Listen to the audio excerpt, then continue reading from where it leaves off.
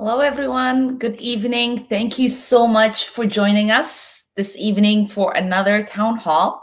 I'm really excited to be here with you all tonight to give you an update on all the work that we've been doing in Washington and here in Minnesota in our district office, and get into some of your questions later on.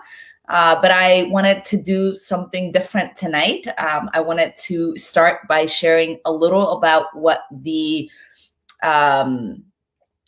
what our office actually does. And so we're going to have our case manager, Nikki, join us and give you all just a run through of everything our office can help you in regards to constituent service. Nikki, welcome. Thank you so much. It's a pleasure and an honor to be joining you on the live stream tonight. Great. Awesome. So I think our comms person is going to add a little bit of our slideshow on the side here. So as the Congresswoman mentioned, my name is Nikki. I'm the Constituent Services Director here in her Minneapolis office. And I wanted to share a little bit about the casework that our office does, some common issues that we help constituents navigate, what the process is, and how you can get in touch with us. If you want to move on to the next slide, please. So first question, what is casework? In short, casework is how congressional offices provide an extra layer of oversight, accountability, and redress when federal laws are being applied. We can help on individual cases when the issue is about how that law is being enacted, administered, applied, rather than when the issue is with the language of the law itself. So like the main question is whether this is an issue that can be solved through a process within a federal agency, or whether it's something that needs to be changed in the law so that way people aren't put in the situation in the first place. Sometimes an issue can be both things, but in general, this is like a pretty good framework to be able to determine whether or not our office might be able to help you out with your issue.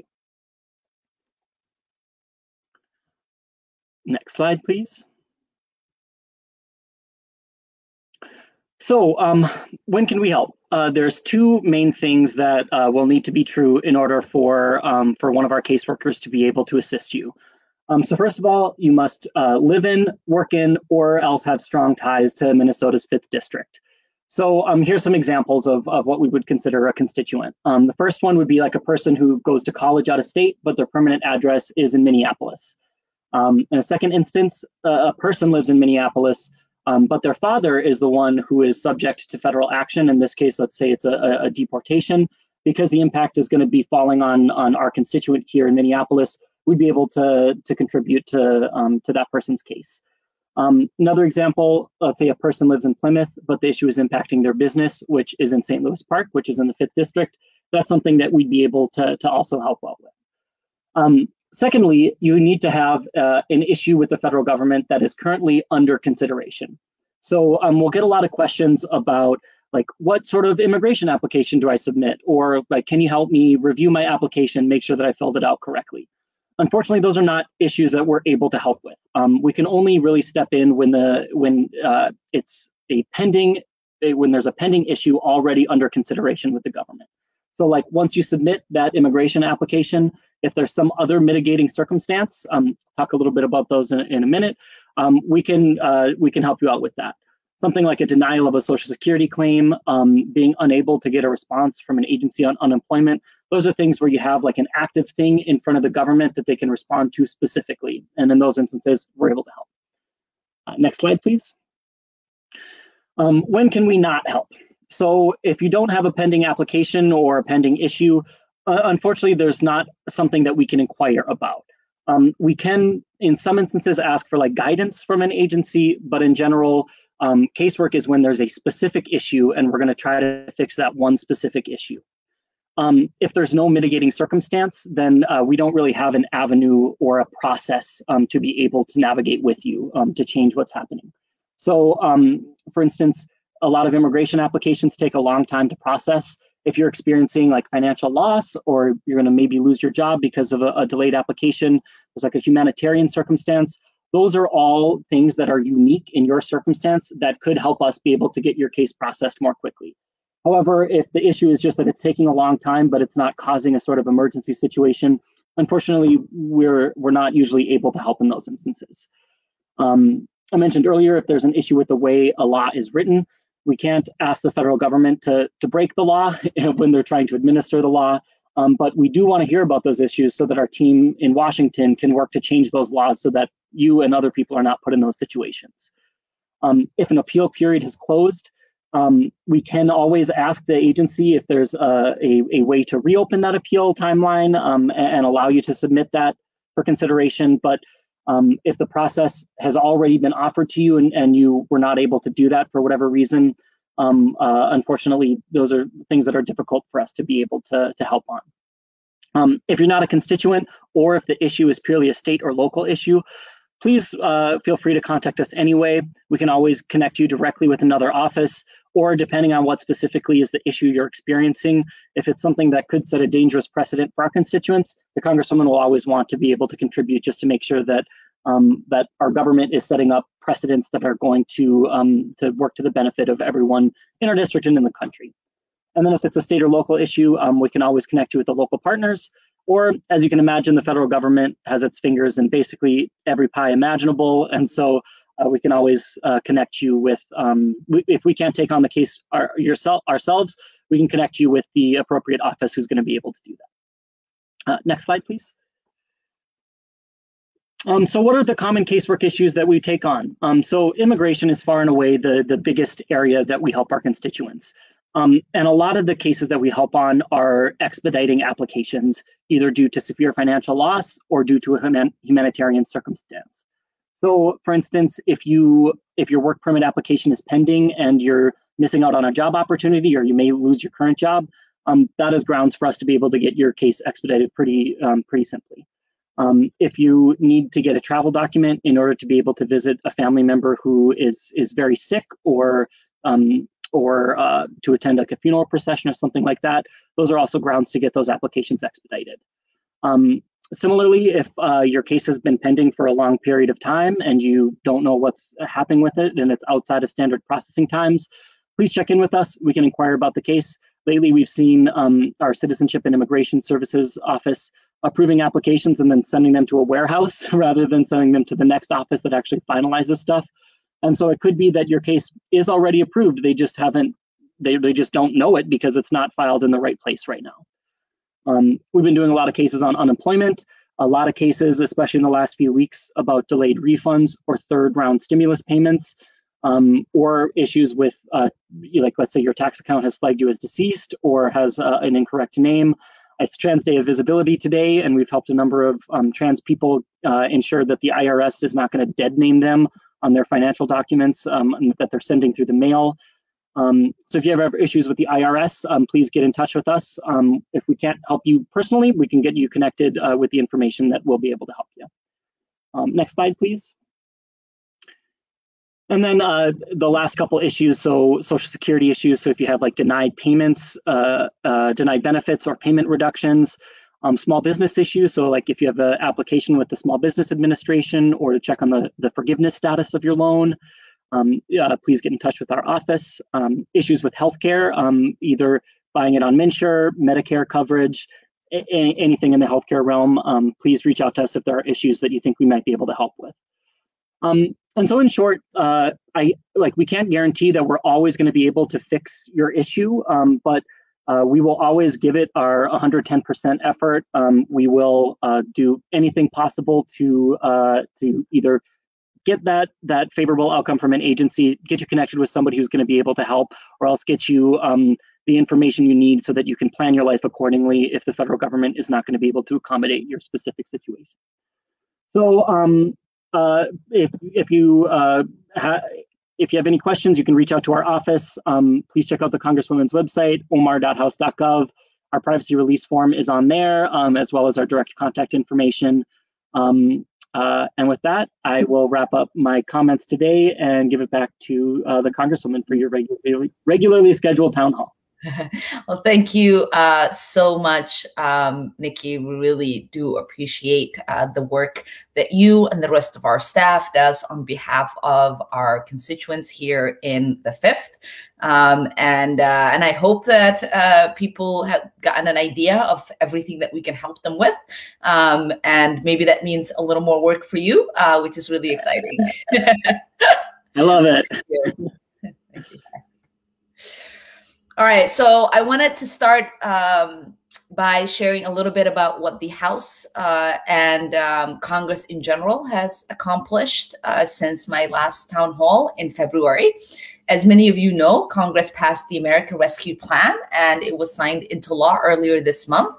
That is a $1.9 trillion investment that included some really core priorities.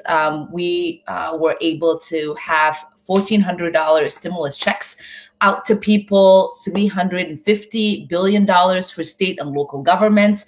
We were able to expand unemployment by $300 in unemployment benefits, $160 billion for contact tracing and for vaccine workers. We have been able to get $130 billion to help K through 12 schools reopen safely, so our children are able to go back to schools, and schools that are doing hybrid have the resources that they need in order to juggle some of the challenges they're having.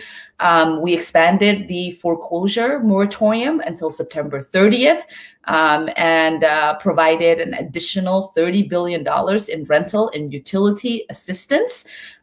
We were also able to get $5 billion in support for homelessness and working towards ending homelessness. We also just learned that CDC has announced the federal eviction moratorium would be extended through the end of June. This will help protect millions of tenants who have been struggling to make their payments during this pandemic. Earlier this month, our nation suffered through 2 mass shootings within the same week. Our heart goes out to every family and community that has been touched by this, specifically the communities in Atlanta and Boulder who have been impacted directly by these tragedies. As a result of these events, the House was able to pass 2 pieces of legislation to help strengthen our nation's gun laws. I was so pleased and happy to be able to co-sponsor both of those pieces of legislation. HR 8, which is our Bipartisan Background Checks Act, and HR 1446, the Enhanced Background Checks Act, also known as the Charleston Loophole. It is really a long overdue that we pass these pieces of legislation into law to prevent tragedies like this from ever happening again. If you live in a state where your senator is not supportive of these pieces of legislation, please contact them, because these pieces of legislation have not been voted up and down in the Senate yet. The president has signaled support, and it is time to get it to his desk so that we can have him sign it into law. We were also able to pass in the House the Violence Against Women's Act earlier this month. This legislation is a much needed legislation that will help make investment in domestic violence prevention. Sadly, 1 in 3 women still experience domestic violence in our country, and the pandemic has forced many women to quarantine in unsafe domestic situations. The bill included 3 of my amendments that would better track the economic consequences of domestic violence, which we were really excited about. That bill also is still waiting to be heard in the Senate. And so we ask you to call and advocate for it to move through the Senate as well. And lastly, I wanted to give you all an update on some of the legislation that we passed that I highlighted in my last town hall. HR 1 for the People Act that would expand voter access, ensuring a stronger and more exclusive system for all. We know that there is severe threat out in so many states to people who are getting their voting rights challenged. And so this piece of legislation really is an important piece of legislation that will help expand people's access to the ballot box. We were also able to pass the George Floyd Justice in Policing Act that addresses police misconduct, racial bias, excessive force in policing. And I had the honor of presiding over the floor doing the voting for that piece of legislation. Next, I'd like to inform you all about some legislation we have introduced in my first 3 months. We introduced the PAUL Act that would strengthen the Foreign Registration Act and make sure lobbyists representing foreign countries act in good faith and operate with full transparency. That piece of legislation was included in HR 1 and it was able to pass the House. We also introduced the Rent and Mortgage Cancellation Act that would be a nationwide cancellation of rent and mortgage payments through the duration of the pandemic. It would instead create a fund with HUD that would help pay landlords and mortgage holders. We've also introduced the Zero Waste Act and End Pollution Welfare Act to address the climate crisis. And just this past week, we introduced the Healing Act that would set aside $11 billion within the Community Development Block Grant Program for historically disinvested communities. So if we move on to highlighting some of the events and activities that we've been able to partake in the last month, we had the ability to visit a once in a lifetime program that has been started here in Minnesota. We were able to stop by the Avivo Village. It's a tiny homes community shelter in Minneapolis that is working to end homelessness. We got an opportunity to see how they were able to utilize some of the CARES Act resources that we released back in last March to be able to create this tiny homes community that currently has about 22 people who have experienced chronic homelessness, and it has the capacity to house over 100 people. And their work really is about getting these community members into stabilized housing. And we look forward to seeing other communities adopt similar models in our effort to end homelessness once for all. We also got an opportunity to get a tour by the lead project managers at the Met Council for the Blue Line extension. And stopped by some of the significant stops where the routes would go through to bring accessibility to the Northwest Metro, specifically the accessibility that would be created for communities in North Minneapolis. We also had the pleasure of visiting 3 schools in my district this month. We visited 2 virtually, and yesterday I got to go into one in Robbinsdale in person.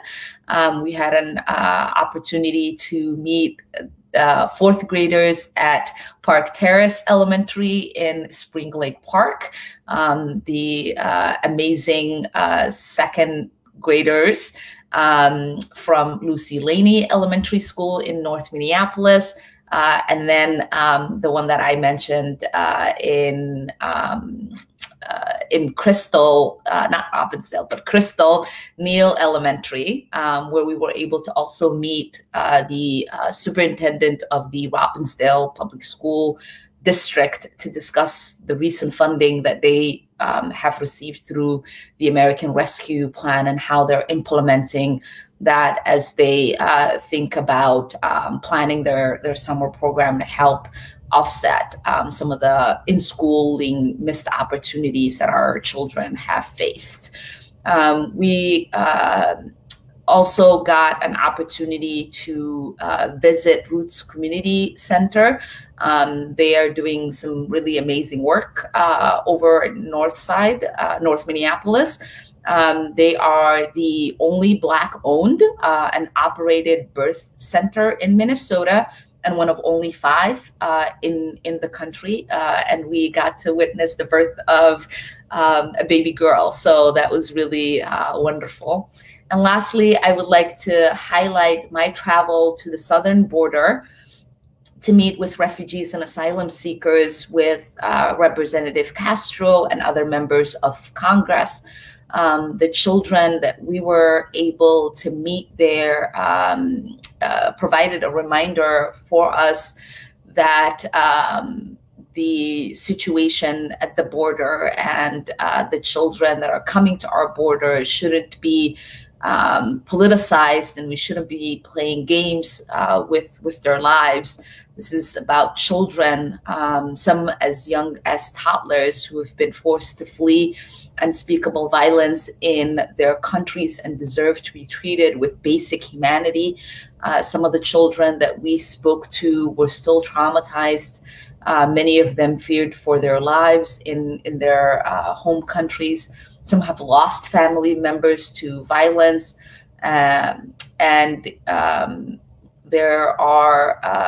they're here because they are seeking asylum and looking for a shot at the American dream. A lot of them have family members here already that they're looking to reconnect, that they haven't seen and have been separated from for a really long time. And so to me, this really is a reminder that we have a moral and legal responsibility to provide that opportunity for these kids, and it's also the ethical thing to do.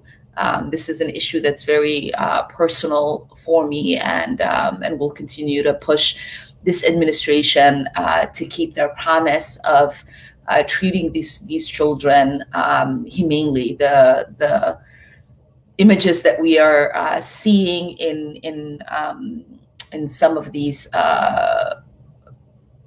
border holding centers, these places that they're keeping children, really are horrendous. It's unacceptable, and we should not let up our outcry and our demands for there to be a humane treatment of these children. And now, for the remainder of the time, I would love for us to get into some of the questions that you have sent in, and some of the questions that are still coming in. One of the first questions we have received is, what are you doing to address the recent hate crimes towards the Asian community? We have seen an uptick in anti-Asian incidents in the past year, mostly against women. It's important for us to remember that an attack on one of us is an attack on all of us. Historically, minority communities have been pitted against one another. The model minority myth that keeps us apart is rooted in white supremacy. It's an idea that continues to divide communities rather than unite. Together, we must denounce all forms of white supremacy and bigotry and misogyny and patriarchy, and capitalism that helps fuel some of the hate that we are seeing in our communities.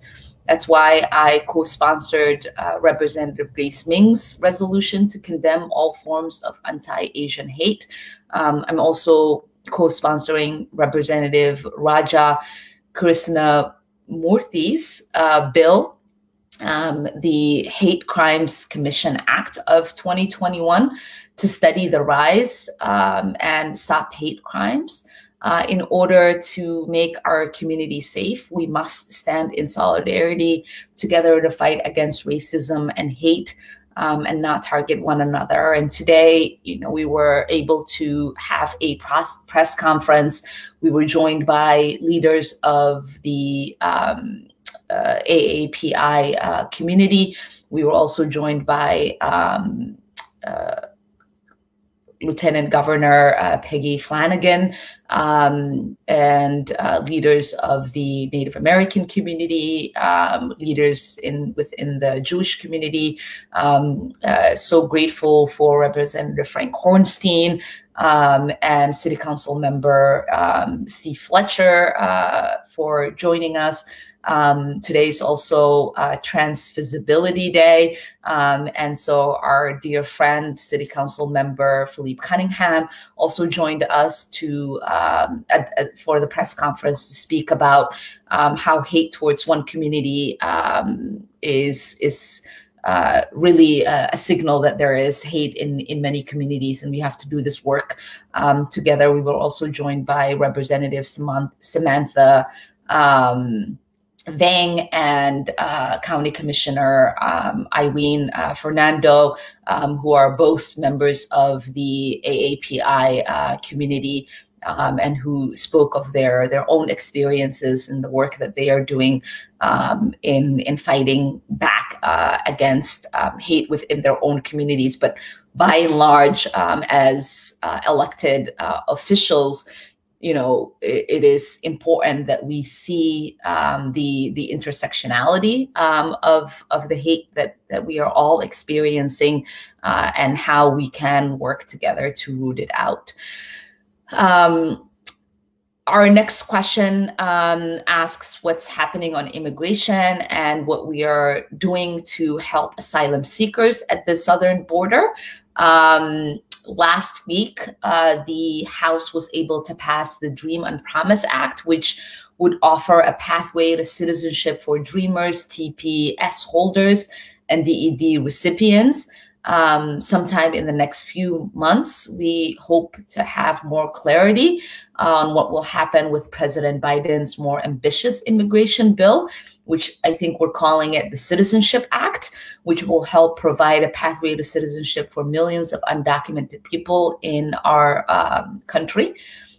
None of these bills are obviously comprehensive or perfect, but they will help us get us towards they help us take a step towards creating that path in the right direction to eventually get it right. I'm working in close collaboration with other progressives in Congress to improve them when we're giving the opportunity to do so, once these bills are moving in the House. There's a lot of moving parts, especially in the Senate.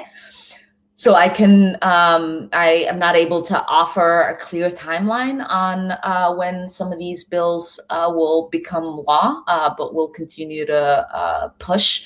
There is lots of energy within the Democratic Party around moving significant immigration bills in this Congress.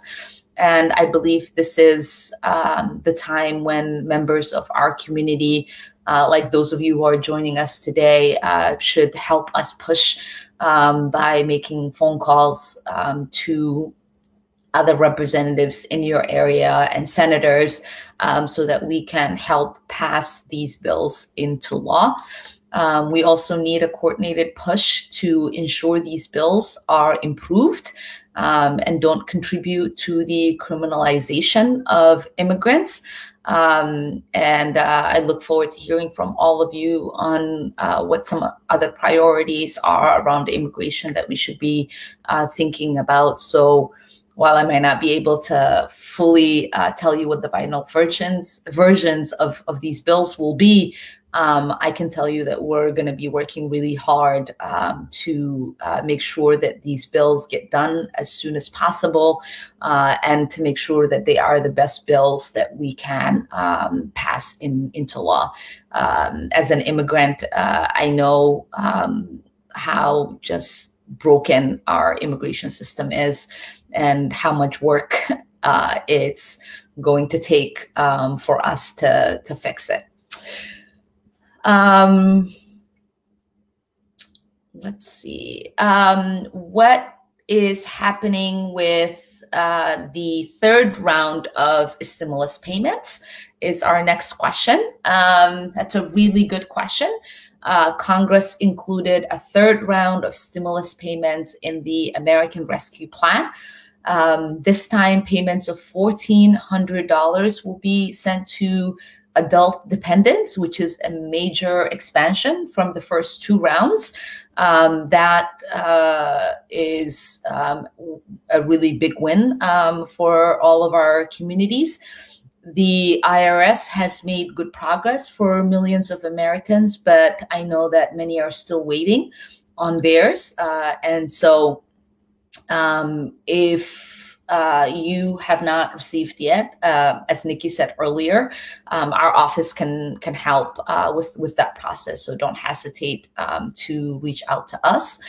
The Social Security Administration for weeks didn't send the IRS account information for people to get their Social Security, and that's why over 30 million Americans have waited 4 weeks to get their stimulus checks this time. Congress has stepped in and got the Social Security Administration to release this data within 24 hours, and payments have been able to go out. You're able to check the status of your payment by using IRS's Get My Payment tool, and you can go to irs.gov, and it's the first link that you see when you go on there. If you can't get the status of your payment through the IRS website, you can again contact our office, and our staff will help assist you. One thing that I forgot about who is eligible is that mixed status families are also eligible for the first time to receive the stimulus checks. We're also helping work with people who are experiencing homelessness in accessing their checks. So if you know someone who needs support, who might not have access to this live stream, please connect them with our office so that we're able to help them. Okay, what type of funding did the K through 12 education system receive under the American Rescue Plan Act? Okay, that's a really good question, and that's what some of our visits in the district have been about with different school districts lately. When President Biden signed the American Rescue Plan earlier this month, the U.S. Department of Education announced the estimated amount of local education agencies, the LEAs, under elementary and secondary school emergency relief fund that each state, Puerto Rico and the District of Columbia will receive. The funding will give schools the resources they need to reopen safely for in-person instruction and address the significant impact the pandemic is having on the students' education and their well-being. The state of Minnesota is estimated to receive $1.3 trillion, a little over $1.3 trillion dollars, specifically for K through 12 education.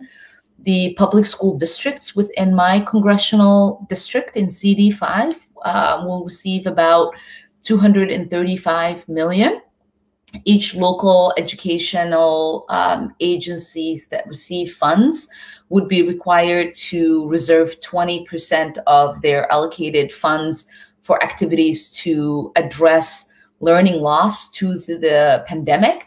And one of the school districts that we visited, the Robbinsdale School District, was talking about how they are expanding their summer school programming from serving 1/3 of their students in a traditional year to serving all students within the school district. So that's how they're utilizing their funds and helping address the learning loss that has been due to the pandemic, which is really exciting.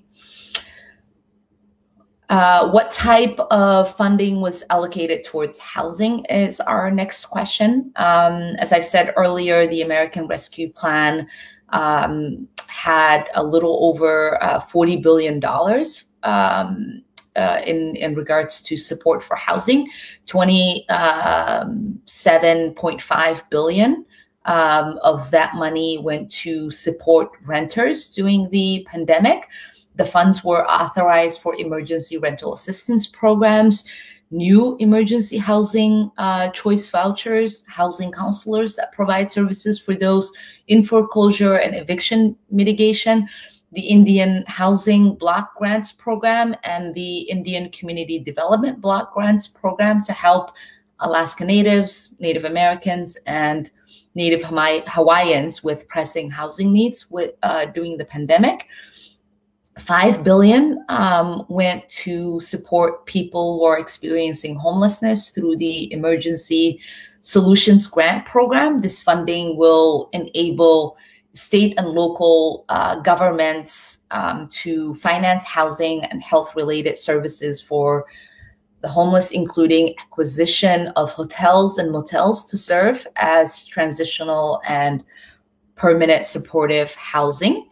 10 billion to support homeowners during the pandemic to address the ongoing need of homeowners by providing direct financial assistance for mortgage payments, property taxes, property insurance, utilities, and other housing-related costs. 20 million to support fair housing.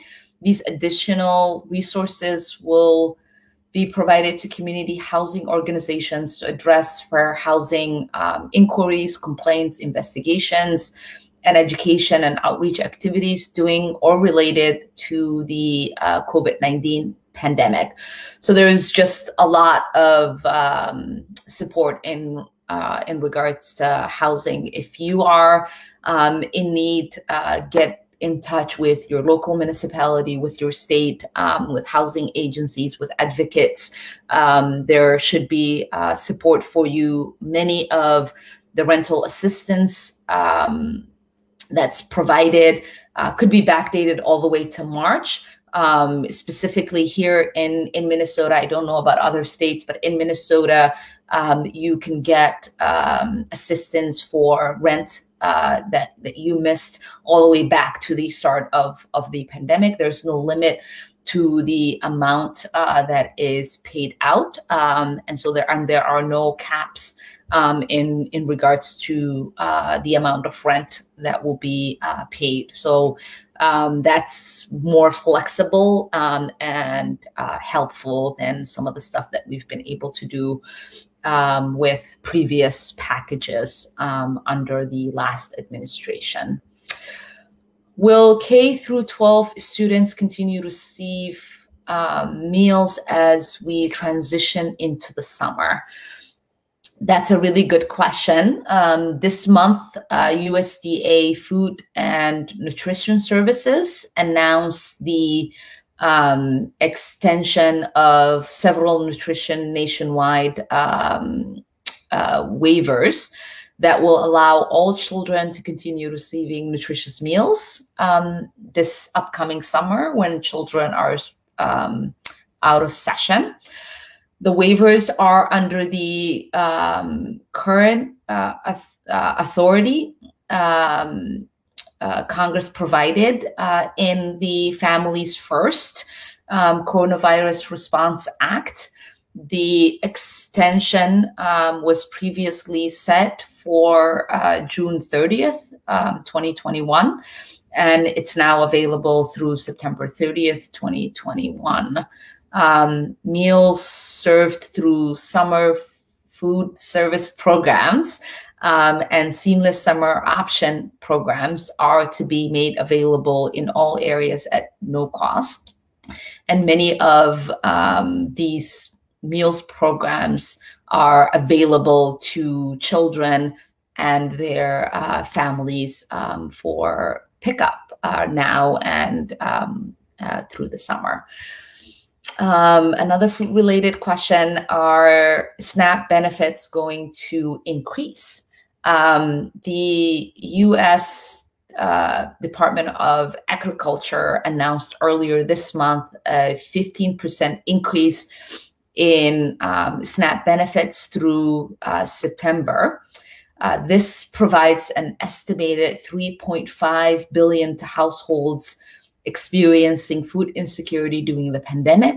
15% increase in SNAP benefits will provide about $28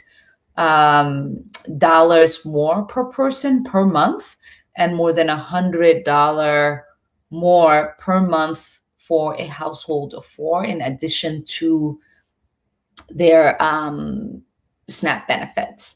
The bill also funds partnerships with restaurants to feed American families and keep workers in the restaurant industry on their jobs.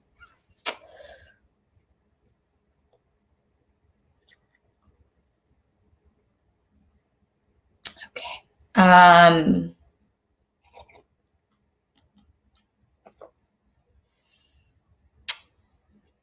Is there an update on the increased amount for child tax credit? That's also a really good question. There will be an increase in the child tax credit from $2,000 per child to $3,000 per child, $3,600 for a child under the age of 6, and make children who are the age of 17 a qualifying child for the year.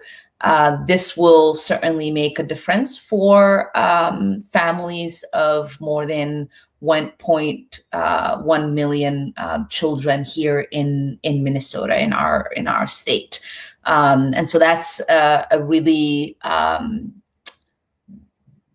big and exciting part of the American Rescue Plan. And it is set to help really cut child poverty into half. So it's really an exciting development, and something that we were able to get in the American Rescue Plan. This is a fun question. Will we be hosting the art competition this year? Yes, we are. We certainly are hosting the art competition this year. I am excited to be able to host my third congressional art competition this year. The national competition has been held since 1982, which is the year I was born, selecting virtual art from every U.S. House district for display in the U.S. Capitol for a year. The theme for this year's CD5 art competition is connecting across isolation. This year, I encourage students to think about how they have been able to find community despite their usual, despite this unusual circumstances. What does connection through isolation mean to you? This competition is open to all high school students who are attending school in Minnesota's 5th district. The deadline to submit Your artwork is Friday, April 23rd by 5 p.m. And for more information, please reach out to our office at mn.info@mail.house.gov or 612-333-1272. All right, we have a question about vaccinations. How can people get vaccinations? As of this week, as of today, actually, all Minnesotans over the age of 16 are eligible to get vaccinated. The governor has directed healthcare providers to still prioritize those who are at high risk for COVID-19, the elderly and those with specific health conditions, and essential workers. There are still many people who want a vaccine, then there are vaccines available. So if you are healthy and able to work from home, we hope that you'll be patient and you'll allow those who are more vulnerable to get vaccinated ahead of you. I have been able to get my vaccinations. I've gotten both of my dosage. I felt a little uncomfortable in being in a priority category when Congress was put ahead of everyone. And I waited until many in my own community was able to get the vaccine available to them. And so now that availability has increased and many of those vulnerable in our communities have been able to get theirs, I've decided to get vaccinated and help share that with people so that they know it's safe and accessible and necessary part of us fighting against this pandemic and going back to having some normalcy in our lives again. If you haven't signed up for the Minnesota Department of Health Vaccine Connector at the vaccineconnector.minnesota.gov, they will email you. You can go there and sign up. And they'll be able to email you and let you know if you've been selected for a vaccine through the state system. You should also make sure that you have a MyChart account through your health provider. That's another way to get connected to vaccinations. Many pharmacies in the area are also taking appointments like Walgreens, Hy-Vee, Cup, and CVS. So we hope that you will be able to utilize all of those connections and get yourself vaccinated and help connect to those in your community who might not get this information from me today and learning a little bit more about how they can access that vaccination. Let's see if we have any more questions coming in.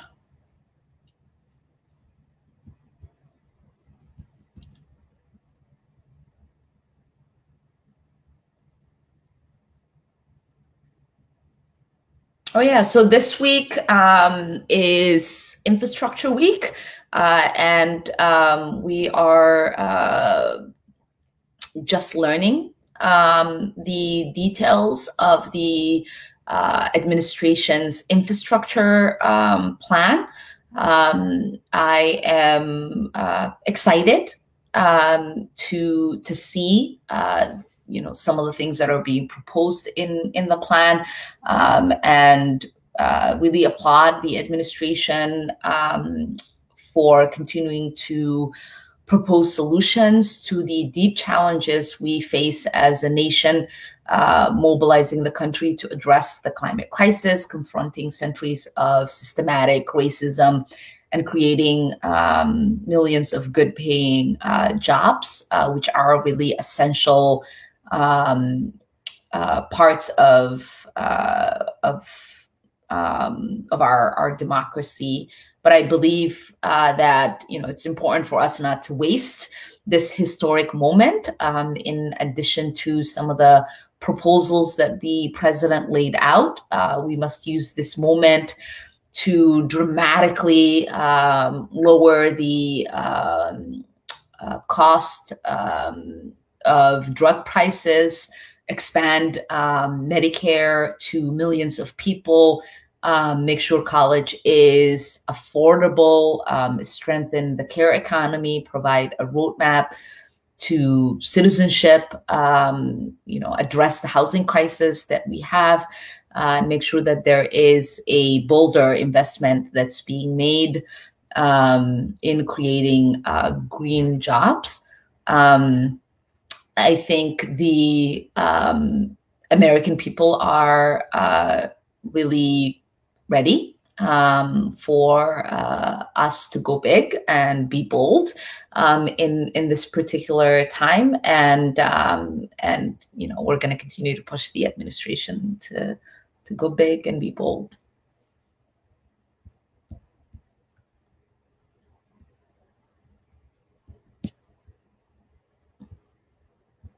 So keep sending in your questions.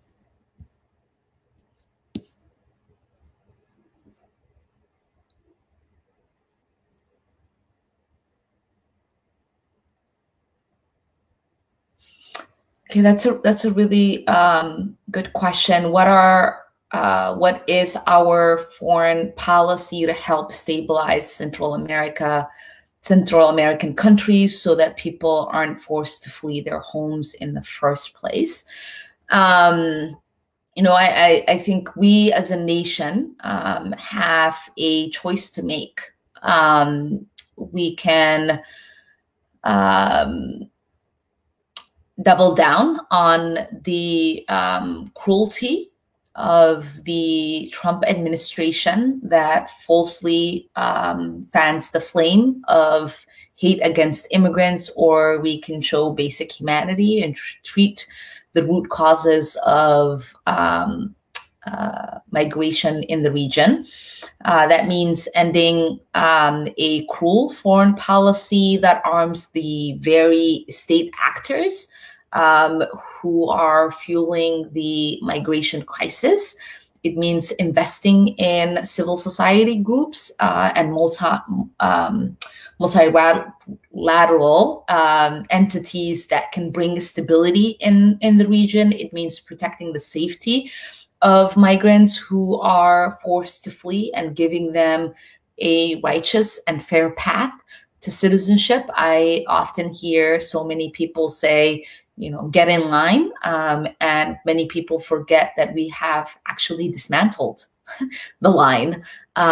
We haven't really had a functioning system where there is a proper line for people to access immigration and seek asylum within our borders.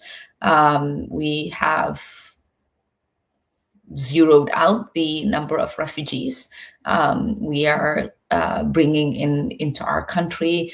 We've messed up the family reunification processes. We have messed up the process of seeking asylum and have turned our back on our own laws and international laws that protect the rights of migrants and refugees. We have allowed for policies within Central American countries to exist where people are living in violent situations that we helped create and are dealing with impunity from state actors and law enforcement that we have trained and armed. I've seen this with my own eyes when I went to Honduras years back. We have allowed our companies to go into and uproot indigenous communities for the sake of investment and development. And there is a lot that we have to do, and I don't know if the plan right now that exists with the vice president and the task force that she's going to lead is to actually address all of that, or if it is just to have a conversation with the leaders of these countries on how to actually stop people from coming in. Because I don't think unless we address why people are leaving, we should be telling people that they can't leave, because people are living in really unsafe situations, and we have an obligation to help those who are exercising their international right to seek asylum.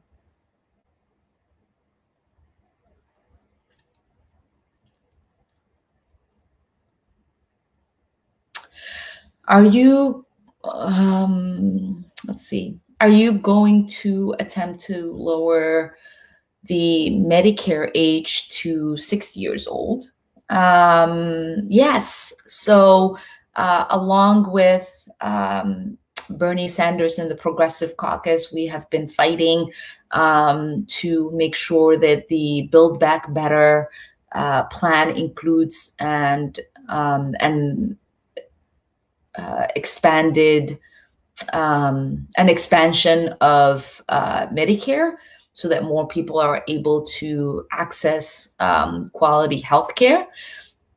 You know, there is a big fight we have undertaken in advocating for Medicare for all in Congress. You know, it was a piece of legislation that had at one point, not too long ago, only 30 members as co-sponsors within the Democratic Party. And now half of the Democratic caucus is on that piece of legislation. But we have a long way to go before we can get everybody on board and have the ability to pass Medicare for all, because we know essentially that is the most important piece of legislation that we can pass as members of Congress.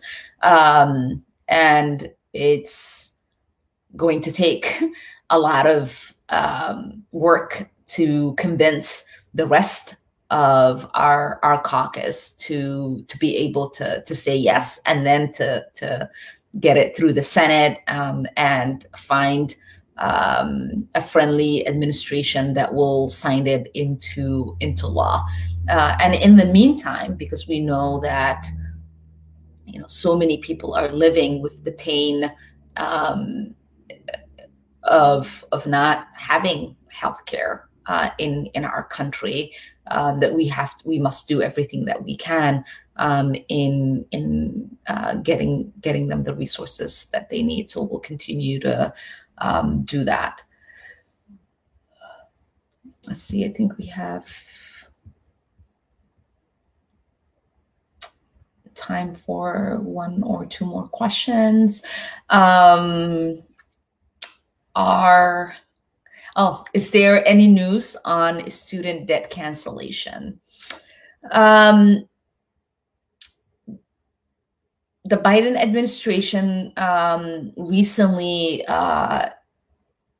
expanded the moratorium on student loan interest and collection, and canceled student debt for 41,000 borrowers with disabilities. These are, I would say, very welcomed changes, but they don't go as far enough as we need them to go. I have been calling on the administration to fully cancel student debt, because we know that is a really wise economic policy to engage in. We've let a letter with Senate Majority Leader Chuck Schumer and Senator Elizabeth Warren and Ayanna Pressley in the House, calling for a significant cancellation of $50,000. The president has the ability to do this with just the stroke of a pen, and I hope he does that. We know that the president has said that if we send him a bill of canceling $10,000, that he will sign that into law. But having legislation go through Congress that we know might not have the ability to pass through the Senate is basically saying you're not going to be, you're not willing to do anything. And so we will continue to pressure him to use his executive order and to use an executive order with his executive power to cancel student debt, because it is a really important legislation. It's really important policy. So many Americans desperately need that relief, and the legislative process at the moment doesn't support it because we don't have enough members of Congress and enough members in the Senate who will vote even canceling 10,000.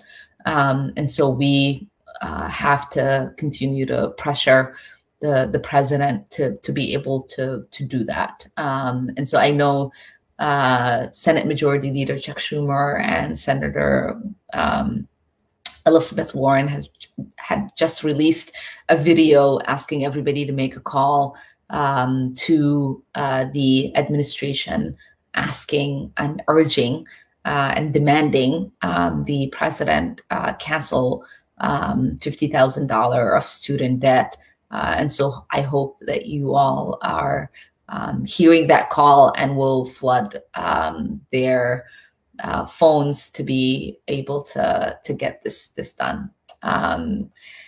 And with that, I just wanted to say thank you all for joining. You know, these town halls are not as fun and as engaging as they would have been if we were in person together, and we could have follow-up questions from you and really actually address some of the serious concerns and questions that you have.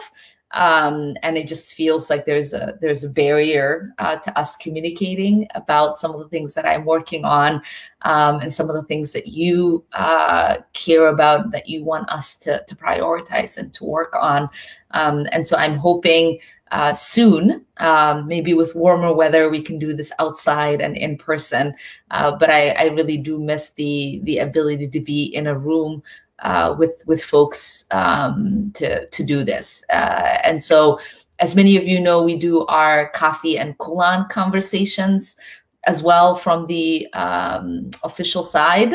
And so I hope you will join us for those conversations.